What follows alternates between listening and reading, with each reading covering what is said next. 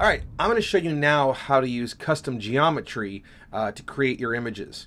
And you're going to run into this pretty much probably immediately.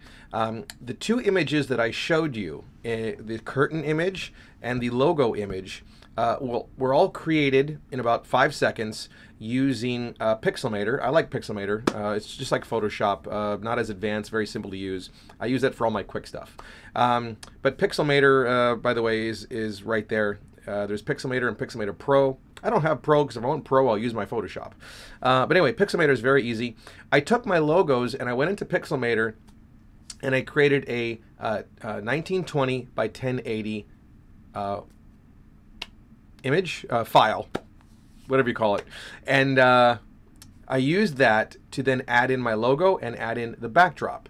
And the reason I did that is because the images didn't actually match that dimension. So I wanted them to be the perfect size, so I added that in there. I'm going to show you what happens if you don't do that first. You can do that right in Qlab, and it's very, very easy to do.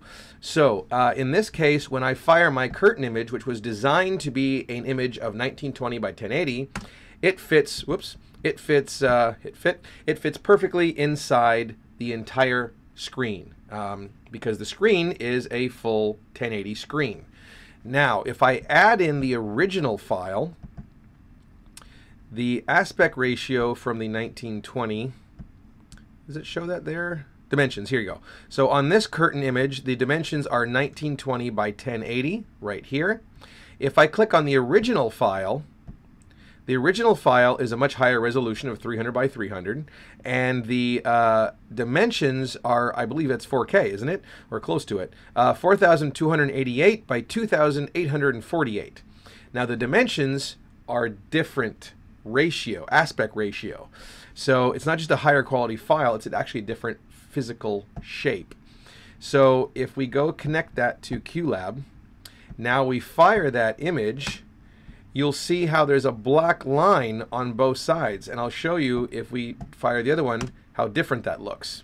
Okay, so that's what actually happens is the if you fire that, it doesn't fit.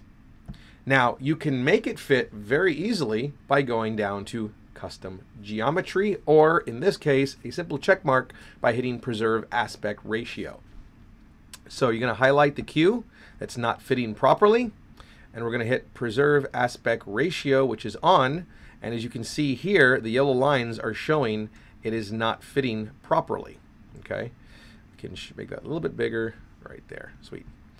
So we're going to turn that little checkbox off, and now it stretches and forces the image to fit exactly where you want to go. So in 2 seconds, you managed to drag a file that did not fit your stage, and with one click, it now fits beautifully. And as you can see, it instantly changes it right on the screen live in the show or in rehearsal. You can see it fits perfectly.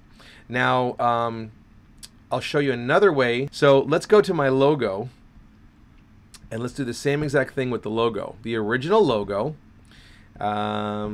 is dimensions of 727 by 709 pixels. Very random size. Okay.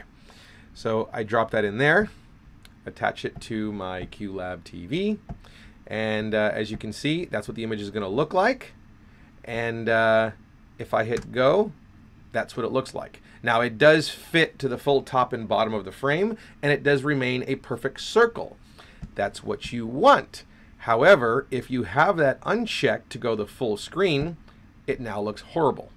It now did a stretched version and does not look nice at all. So to give you an example, we would want to use, let's hit stop first. We would want to hit this one first, which is our backdrop, and that one is stretched with the preserve aspect ratio off. And we want to put this logo on top, but now it looks horrible, so we're going to go ahead and put preserve aspect ratio, and now that fits just perfectly. Except the logo is ridiculously big. Now, it depends on what you're doing. If you have a small TV set and you're at a trade show and you want the logo to be as big as you can from 30 feet away, then that might fit perfectly for you.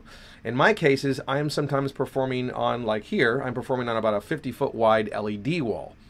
I don't want that logo to be 50 feet wide. That's just way too big. So I'm going to go down here to custom geometry. Now custom geometry allows me to move this wherever I want. Isn't that cool?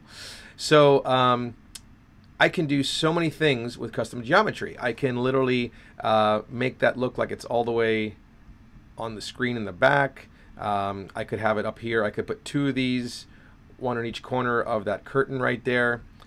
Pretty easy to do. You just copy, paste, and we're gonna move. Whoops. Gonna move that one over to here. And by moving, by the way, I'm just grabbing anywhere in this surface and then dragging.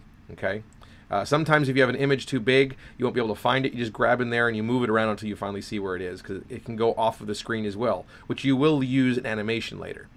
So if I fire that one, now we have a logo on each side.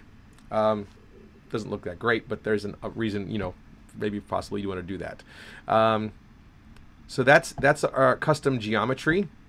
The venue I'm working right now, the LED wall, is on top of the second set of stage risers. So the stage kind of has a flat surface, then it has a staircase, and then a second little stage above. And the LED wall is above that. So let's say you don't want the effect that the ground is stopping there. Let's say you want to create the effect that the curtain goes all the way to the floor behind you, even though they can't see it. So in that case, you would go to custom geometry. Now you can see the screen, the curtain is way too big. So we're going to go to the scale right here. And just for easy purposes, we're going to click the lock, which locks in the aspect ratio. And we're going to zoom out by dragging my finger up and down these numbers, or of course you could type them in manually. I'm going to get it to go to there. And then I'm going to do the width. I'm going to stretch the width as far as I wanted it. So let's say I didn't want to have the curtain sides there. I wanted it just to be the curtain like that. I could do that. And now you see my image over here just looks like that. But I'm going to zoom in like that. And I want it to be taller, which is the original version. As you can see, it looks taller like that. If I lock aspect ratio, you can see it stays in perspective, but now it's missing the top and bottom. So I could then drag it down here, and now I don't have that dark spot in the bottom anymore like it was before. I could get rid of that by making it just like that. So you have total control of your imagery, and it saves everything just by leaving it in that location. So if I hit stop, I could then hit the curtain image, which is the new curtain, and then I could either choose to use this logo, or I could choose to add those 2 logos on the sides like that. And if I really want to have fun, I now have Mickey Mouse. Sorry guys. Okay, so now you have an idea about custom geometry. Let's move on.